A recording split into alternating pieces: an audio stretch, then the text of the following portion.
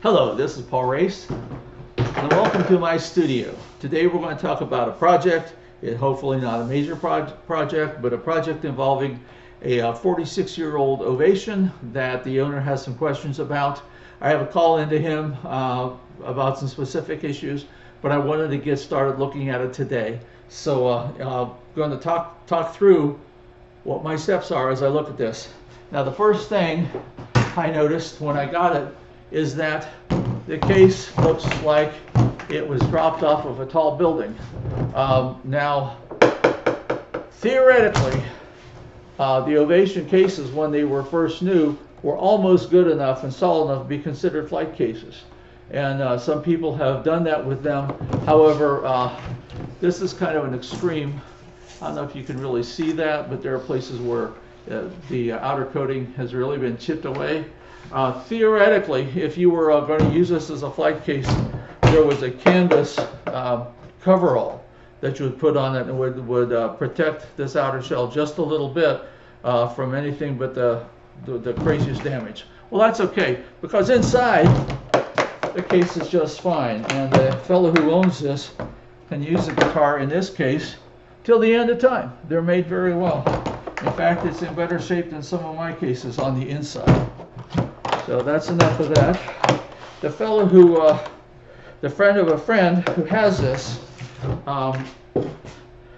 was complaining to our mutual friend because he was saying it just didn't sound right. And the mutual friend said, well, Paul has had Ovations since they were invented, basically. And he might know something about it. And so he called me about it, and I had a look.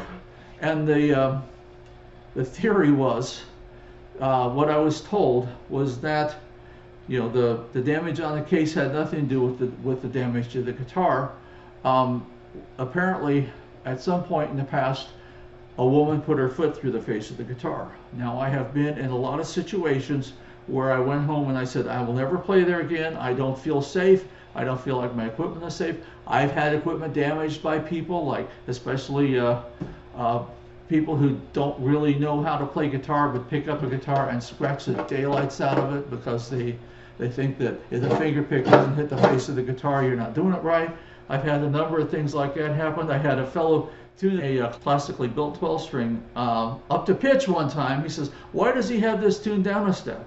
Well, it's a miracle he wasn't killed, because the bridge came off and snapped up in the air. It could have hit him in the forehead and killed him.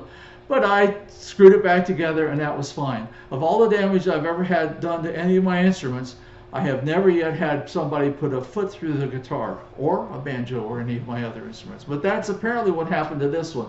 Now, if you notice the face of this, it looks very new. And there's a reason for that, and that's that the owner sent it back to Cayman, and they put a new face on it.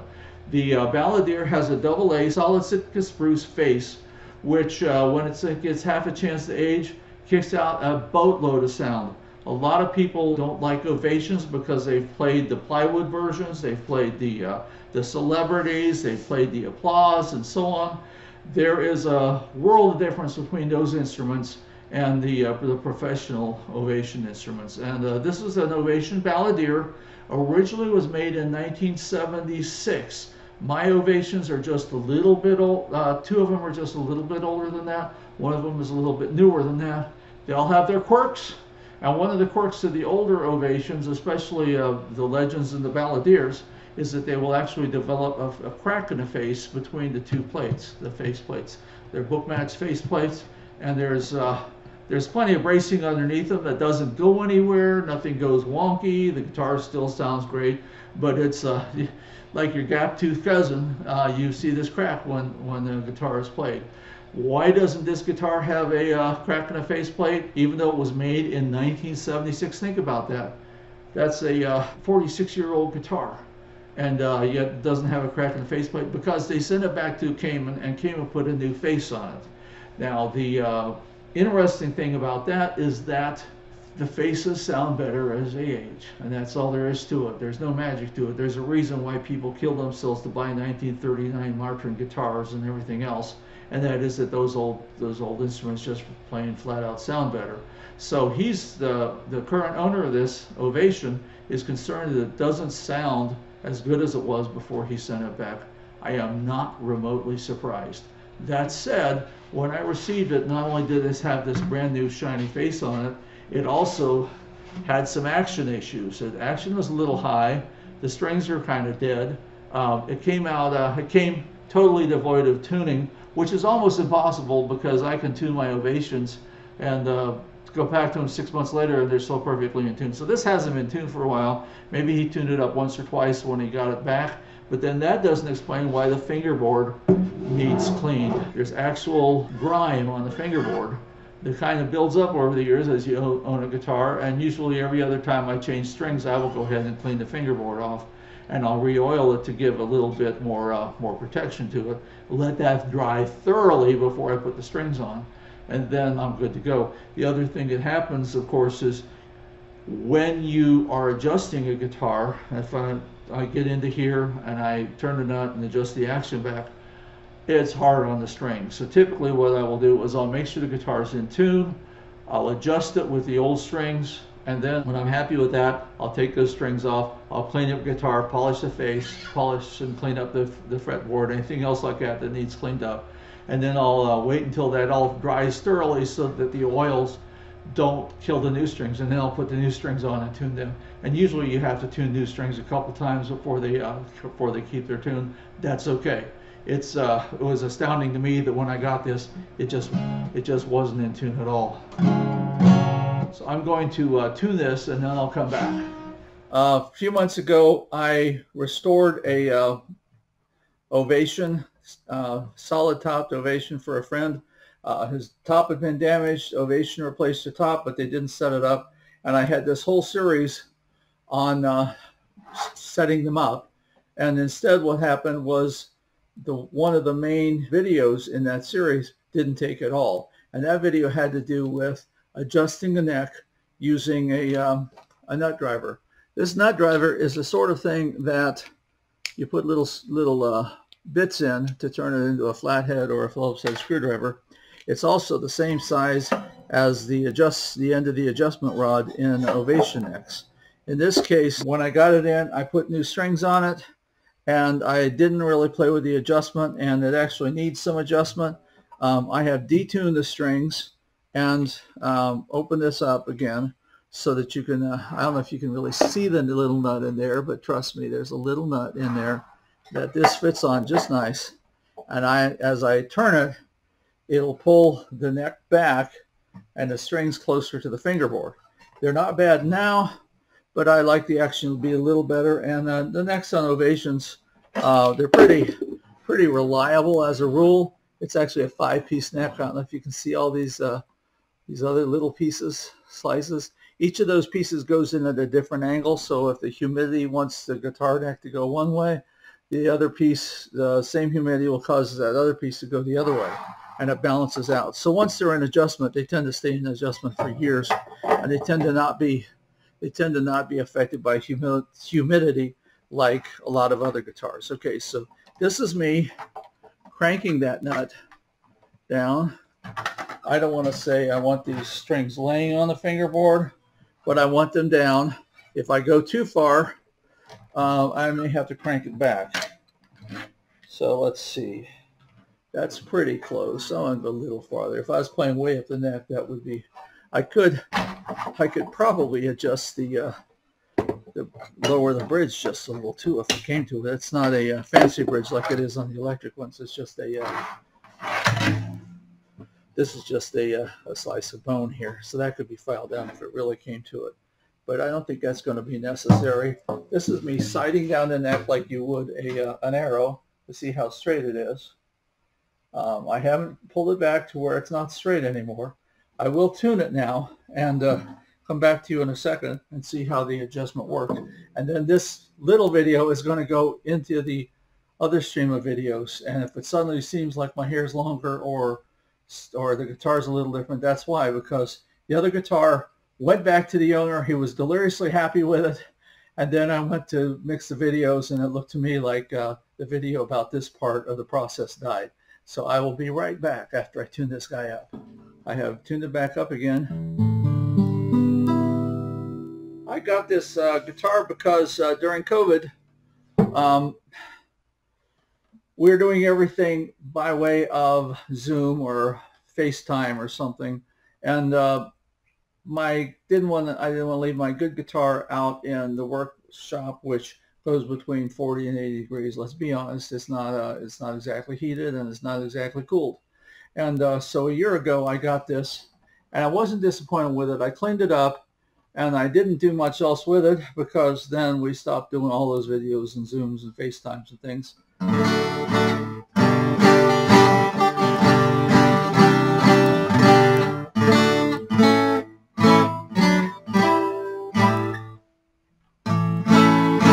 Not too bad.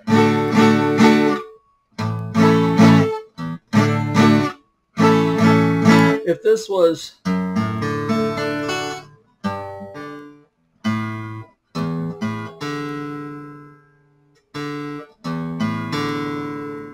it really needs a new set of strings on it.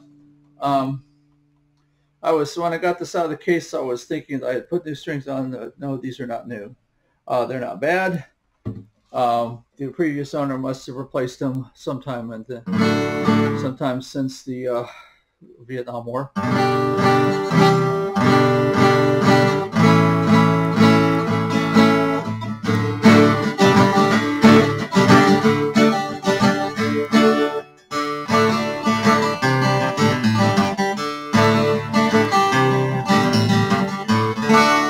Guitar would have a brighter tone with new strings. That said, the action is not far off of where it needs to be. If I was doing this for a client, I would let it sit for a day and then go back and do the same thing all over again, just to be sure that I got the best action I possibly could. I would also check for fret buzz by doing this. And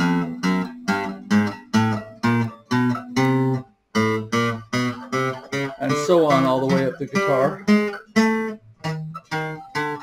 The strings are not so low that there's any real danger of them doing it past the 5th fret anyway. And I can still play it up there. Tell you what, I may come back tomorrow and adjust it so I can just have a little bit smoother action towards the top. But in the meantime, it's in pretty good shape, and I'm going to let it go with that. I will be returning to the other video now. If the guitar looks like the finish has changed, that's because it's a different guitar, but I did just want to show you this one little element of guitar setup that is so critical, but just didn't get into the last video made about it. Hello, back to the project Ovation Balladeer that I was working on previously. I just determined the face was replaced about a year ago. But the guitar itself was made in 1976, which means that it's a 46-year-old guitar, which means that the fellow who owned it went from having a 46-year-old solid Sitka Spruce face to having a brand new solid Sitka Spruce face, and he couldn't figure out why the guitar didn't have the sound, the tone, the sparkle that it did before he had it fixed. Well, we discussed it with the fellow since then, and I think he understands that it's not going to sound quite the same until it's 46 years older than it is now. Unfortunately, neither he or I will probably be around to hear it, but this guitar should be, because these things are, like I said, they're built like a tank. When the guitar came back, apparently, this is my guess, he sent this to Ovation. Ovation fixed it for him. Ovation has changed hands since this guitar was made, and the new people were very kind and very generous to fix it for him for a reasonable price. I won't quote the price, but I think that they did him a favor. That said, he said the guitar hurt to play when he got it back. Well, I can attest to that, because when I first opened it, the action was a little high, and even higher than the average student guitar, which is saying something. I think what happened was that they had to reset the neck. There's no signs of it, but I'm guessing that they reset the neck when they rebuilt the face, and as a result of that, they reset the neck just a degree off of what it had been before. So that said, I had tuned it up a couple times and I just tweaked the neck a couple times, And I went about as far as I felt safe going, because it is actually possible to strip out the adjustment screw. So I let it go for what it was. I came back in this morning and I tweaked it just a little bit more. But now I'm going to do something that it also needed, and that is that the fingerboard needs conditioning. Now I don't have a magic formula for this, and a lot of people don't bother because technically it's always the fingerboard is always something rosewood or something like that that is non-porous, doesn't really accept much oil, but it does, to me, it helps to have the moisture restored. I can tell this fingerboard hasn't been reconditioned for many years. Sometimes I just use a relatively inexpensive guitar polish or something to do that, and I put it on, let it soak in. Today I'm going to try a product that I haven't used before, but my luthier recommended it, and it's called Guitar Honey, and supposedly that's a good thing for the fingerboard. It says apply a thin layer of Guitar Honey to the fingerboard. Immediately buff dry with a clean soft cloth. For more thorough results, there's other details here. So it says I'm supposed to put it on, I'm supposed to wipe it off immediately. So I have a clean sock, cotton sock, that is here because it's got a hole in it. And I save cotton socks because I use them to clean auto harps. Basically, you need something to get under the strings. I use socks for that. I use clean socks. Never feel bad sending me an auto harp because I won't use a dirty sock on it. So I'm going to spray this Guitar Honey on the fingerboard, and we're going to see what the results are like. Squirt, squirt, squirt, squirt, squirt, squirt, squirt. It says immediately wipe it off. Well, I'm going to do this a little and make sure that it gets into all the little nooks and crannies, because like I said, this thing has been, this fingerboard has been neglected for years. I did talk to the owner. This was given to me by a friend of a friend, and I finally got a hold of the owner and talked to him about it. Verified some of my suspicions about it. Turns out that he has owned it about a year since he got it back. He just hasn't played it. And he mentioned it to my friend, who said, well, Paul's the Ovation man, so let him take a look at it. So that's how it came into my shop. Ordinarily, I don't take on this kind of project for other people unless they're paying me for it, but I thought this would be an interesting project because of the age of the guitar, and also I have a personal relationship with members of the guy's family, so I figured that justifies me taking on this particular project. Again, it shouldn't be a bad project. If I can get the action where it ought to be and get new strings on, then I think it'll do the job. And I certainly have already explained to the fellow a brand new solid guitar face is not going to have the same tone as the identical guitar face did that was 46 years old. So it says immediately wipe off. So this is me immediately wiping it off. Well, it looks better. It's all shiny and pretty. Ordinarily, I don't leave polish or anything on the neck when I string the guitar because I don't want the strings getting into it. It looks good. I got a little on the face. I'll need to buff that out eventually. It just looks like a light oil or a light oil based polish the way it spreads.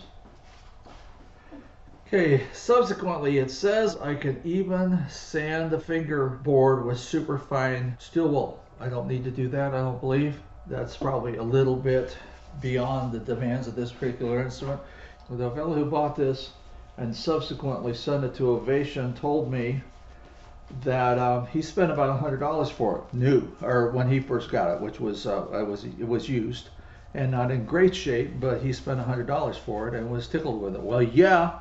The new Balladeers, which I'm not going to say whether they're as well made as the old ones, but new Balladeers are $1,200 or more, and in fact, some of the older Balladeers that are in great condition are still getting that kind of money. So I have to confess, I have also been known to buy Ovations in worse condition for $75 or so and get them back into playing condition. So I'm not saying go out and spend $1,300 or $2,300 on an Ovation guitar necessarily. I turned the sock inside out so I'd have an opportunity to buff that polish off the face a little bit with a dry surface. Okay, now it looks to me like, I hate to say it, it looks to me like I could use hit again. So what I'm going to do, despite the fact that it says wipe it off immediately, I'm going to spray it again, spread it again, and I'm going to let it sit. And the next time you see me, I will have wiped it off and gone from there.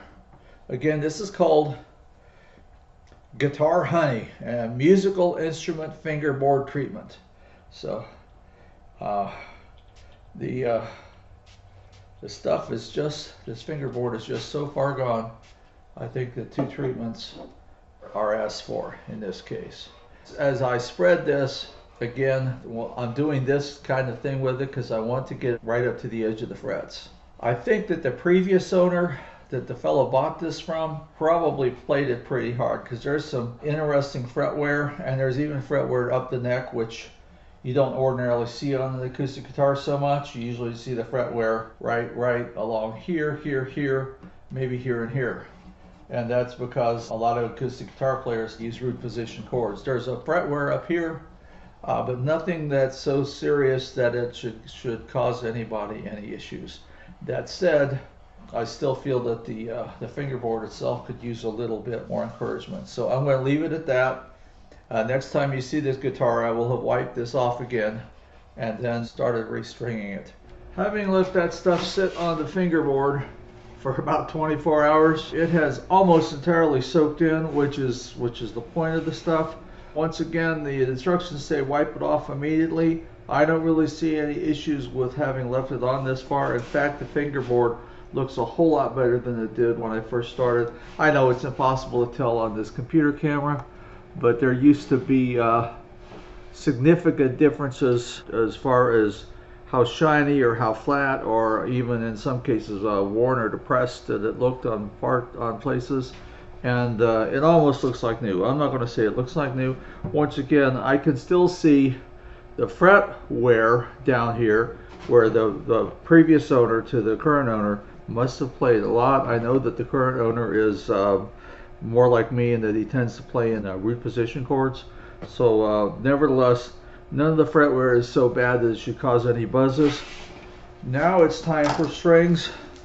I asked my luthier what he thought would be the brightest sounding strings for this guitar, because the owner had complained that it just didn't have the sound that it used to, and he suggested the GHS equivalent and the Martin Phosphor Bronze. He said we're close. I'm more familiar with the Martin Phosphor Bronze. I've been using them off and on when I couldn't get some of the other strings that I liked, so I thought I would just try these. Carefully cutting that open so I don't cut all the little individual envelopes open and have all the strings spring out and hit me. When you open a pack of strings, some of them will have the strings individually, some of them will have 2 strings per pack. This one has individual strings and it has them already sorted per size. This is the Phosphor Bronze Light. The individual packets say superior performance. They run from size 12 all the way to a size 54. That's a common setup for acoustic bronze strings. Some sets start 11. I don't mind either way. When I'm stringing a 12 string, I will tend to pick strings that start at 11, just because there's so much more pressure on the neck. Now these strings, as you know, will come curled up in the little packaging, and at the same time very ready to pop out. I put a little notch in the end of it just to make it easier. On the Ovation guitars, a lot of other guitars, but Ovation has a bridge that they don't use bridge pins like say Martin does, and so you pull it up that little hole and pull it all the way to the top. When you get to the top, you shoot the string through the peg, and then I like to bring it around and then kink it a little right there, like so.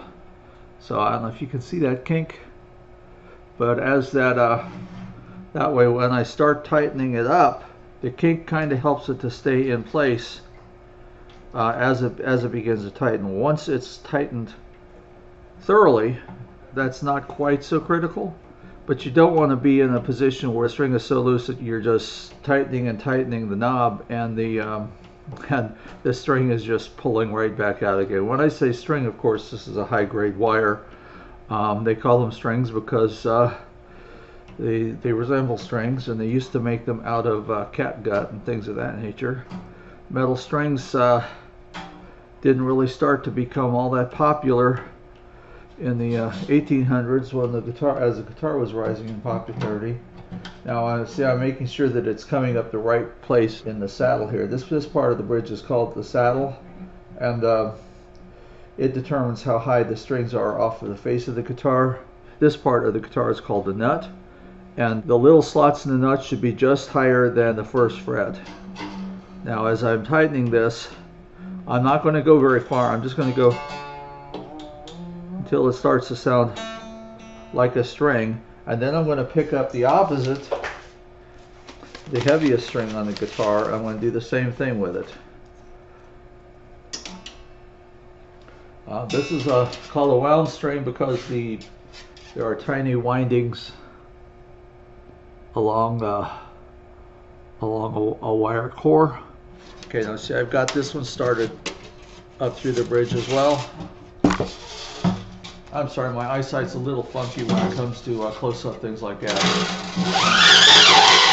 That is a unique sound that I hope you never have to listen to someone else doing, because it's very aggravating.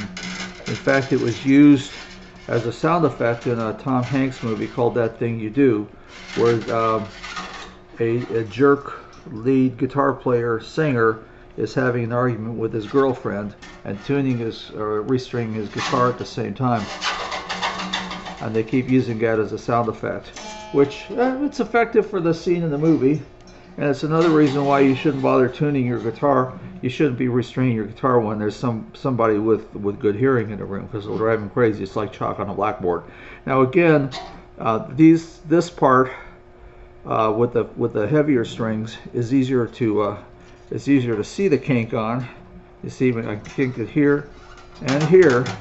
So then as I tighten it and the winding goes this way, then that kink kind of holds it all in place until just the sheer tension of the string begins to hold it in place. I'm actually holding the string down a little to kind of force it. Also, I like to hold the string down so that it goes, the strings go underneath the little holes, and don't wrap around above the holes, because then they actually will get too close to the top of the little knob here and have a danger of coming off.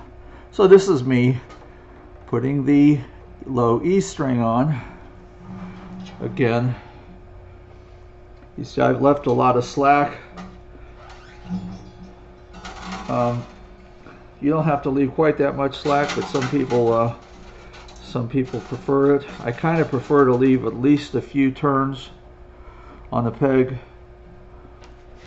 A few turns of wire on the peg. I just think that it is a little bit more secure that way. Sometimes when you buy a guitar brand new and the strings have been put on a factory, there's only one or two turns on the peg, and usually it's fine. So that's not really something to get too paranoid about. So I'm not going to leave this video on while I do the whole thing, but I am going to get this string on, and then I will turn the video off and keep stringing the guitar. At this point, my goal is to get the strings on, not to get them tight and not to get them in tune one at a time. That comes later. So it's tight enough to sound like this. See, that's still too loose, you see. It's tight enough to sound like a guitar string. See, it's still too loose. And that's as far as I need to go with it before I put the next string on. I'm going to stop it now and put the other strings on, and then start tuning it up. One more string to go, and I realized that when I talked about kinking a string on the end before I started to install it. I was really talking about what you have to do for Ovations. If you have a guitar that has bridge pins, which say the Martins do, you don't need to do that. But this is just to help it get through that little hole and come out where it's supposed to on the bridge as you begin to pull the string through. Also, I mentioned that these strings are actually made of wire. It occurred to me that you never hear them called wire by guitar players, which is one of the funny things about the ending of The Goodbye Girl, in which the young man is leaving on a trip and the girl's sure he's never going to come back, and just as he's leaving for good, for taking his ticket to the station or whatever he's doing, he says, "Oh, by the way, while I'm out, could you have them put some new wires on my guitar?" And that's the sign, that's the happy moment for the end of the show, where the girl realizes that he really is coming back, or he wouldn't have left his guitar in her apartment. Now, what's the problem with that is that if he actually played guitar, he wouldn't have called them wires. But they are wires, and they can be deadly. If you look at this, you don't want to string your guitar and leave the wires like this, and then just be, poking people's eye out for the rest of the week. So before you even start stringing your guitar, you want to have a pair of wire cutters on hand. I also like to have specifically needle nose pliers, and I'll show you why in a second. But this gets me to the point where I'm ready to start tuning these strings up a little bit. I will tune the guitar provisionally before I mess with cutting these back. By the way, if you want to look really cool, you actually just weave this stuff all in instead of cutting it off, and that way everybody will think that you just strung your guitar and you put brand new strings on it and you're really cool. But that's not sustainable, because the second time you show up to an open mic or a gig or even a jam session with your strings like this, you're going to go, "Oh man, you just don't have the you don't have a good guitar etiquette of trimming your strings." So I'm going to shut this off again for a moment. I'm going to do a provisional tuning. When I say provisional, that's because it's the first time you tune the guitar after you put new strings on. The tuning only lasts a few minutes before you need to tune it again, but it'll give me an idea of what the action is going to be like with the new strings on it. When you're putting new strings on the guitar, several things happen. One is that the strings do stretch a little bit. The other thing is that the neck pulls up just slightly with every new string that you tighten, so you can tune the E string, have it perfect, and then when you add the A string and you bring it up to tune, the E string is going to be just a tiny bit flat, so that by the time you're done, the lower strings need tuned again. And the other thing happens is that the neck itself will start to pull just a little, and depending on the quality of the guitar, it may pull more than just a little, but nevertheless it's a slow process, and sometimes it'll actually take a day before the strings and the neck are actually happy with each other again. I have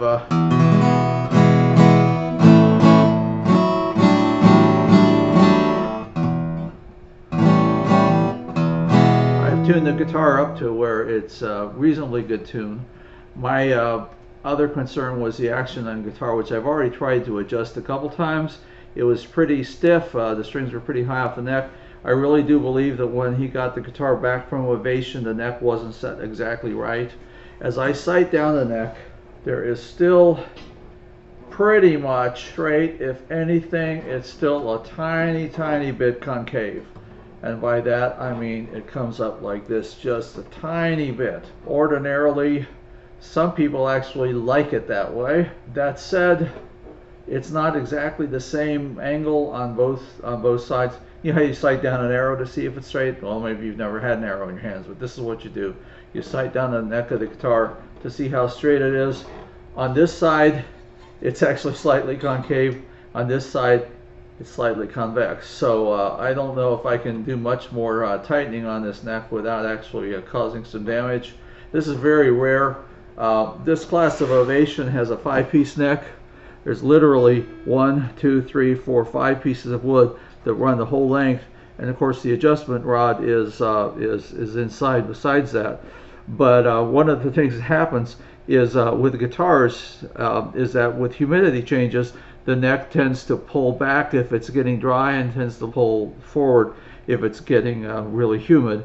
And with the 5 pieces of wood that are in the better Ovation necks, all those pieces of wood go in different directions. So if this part of the wood is tending to pull one direction, at the same time the other pieces of wood are tending to pull the other direction. It keeps it very, very straight and very resistant to humidity changes.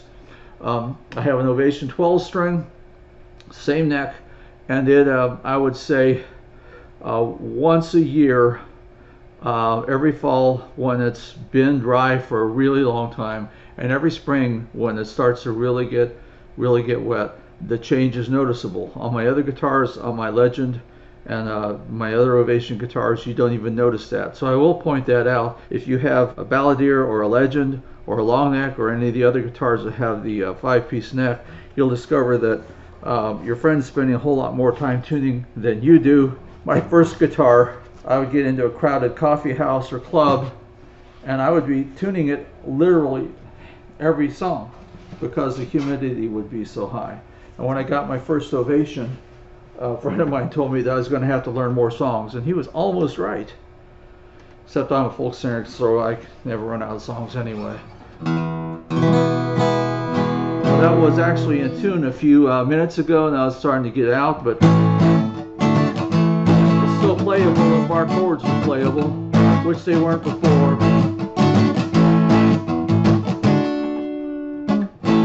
I think I'll tweak it one more time and try to bring it back just a little, which means I'm going to have to detune this and bring out the nut driver one more time. Now that I have adjusted the neck back as far as I really dare, I'm going to make a quick check to make sure I didn't add fret buzz, because if the frets are too uneven, especially near this end of the guitar, you can get fret buzz if the action is too low. So this is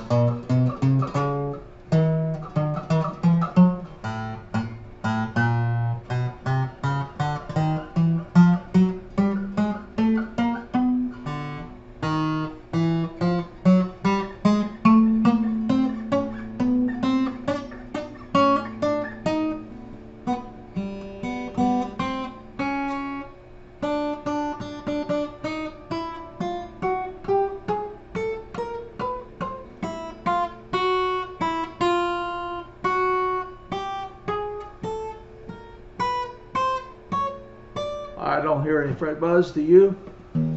Of course, the guitar went out of tune just in the amount of time I was doing that. Once again, I'm using the piano here instead of a digital tuner.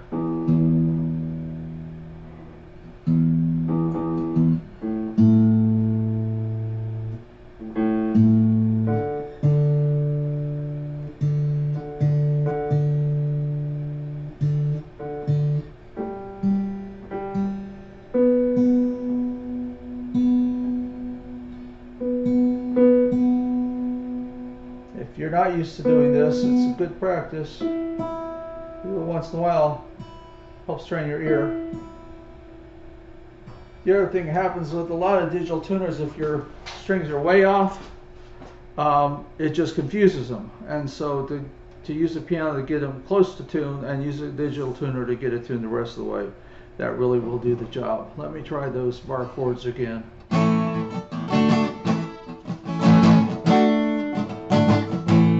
Pretty good.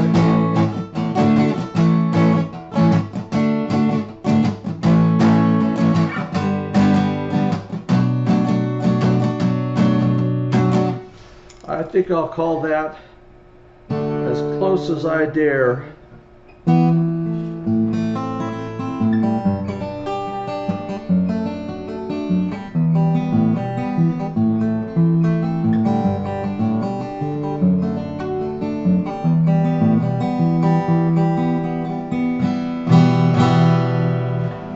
I'm not going to say that this guitar sounds like it did before the face was broken and replaced, but it's got a pretty good sound to me, and the action is playable. It's not perfect. If this is my guitar, I would probably crank it back just a little more.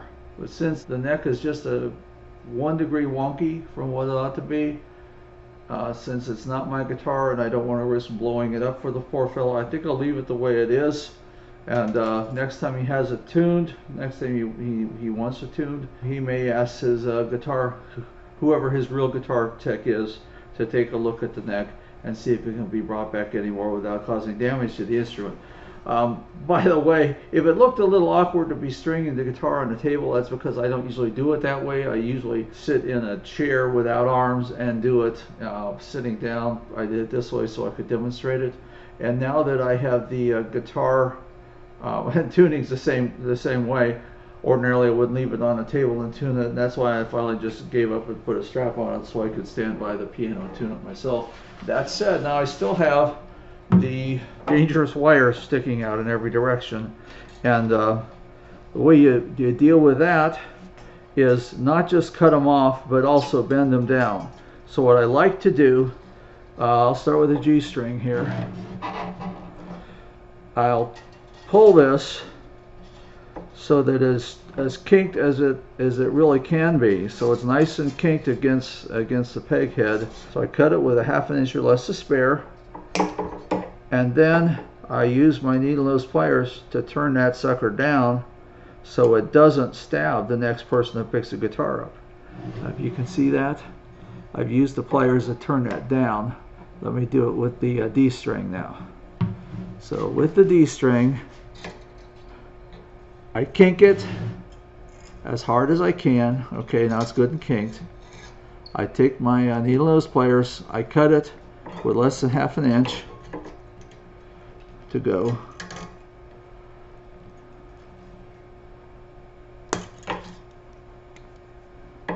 And then I bend it down so it's not a danger to the next person that picks up the guitar.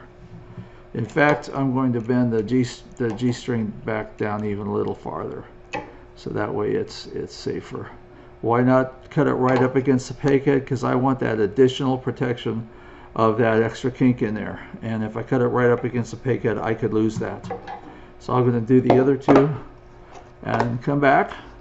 To me, a pair of needle nose pliers is so important to guitar ownership that I try not to get caught without them, which is kind of funny because after 9/11, sadly, a number of guitar players got in trouble because they took their guitars on the airplanes and they had the needle nose pliers in the guitar case, and people were like, "Oh, you're going to use their needle nose pliers to hijack the plane." There's nothing funny about 9/11, but they had some weird side effects in the way that people responded to simple things like a tool that's far less dangerous in the long run than a ballpoint pen. So you can see, hopefully, that the strings are where they need to be and they're behaving themselves. Let me try it one more time here. See, in just that amount of time, the guitar's gone out of tune again. That's okay. That's a normal part of tuning a guitar. And any guitar will require tuning several times the first day you tune it.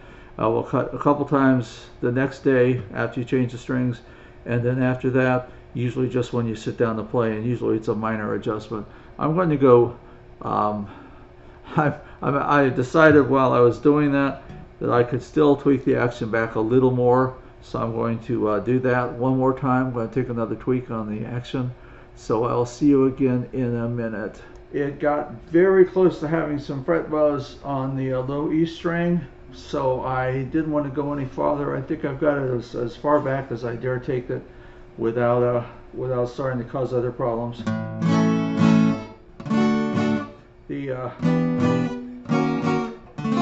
bar chords are much easier now than they were.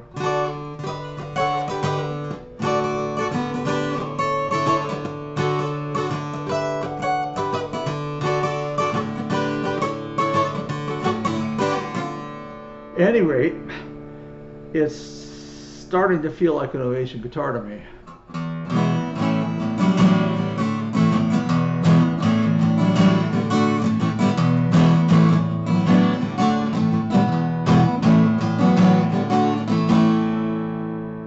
and then a little bit starting to sound like an Ovation guitar to me. So I think I'm going to leave it as it is.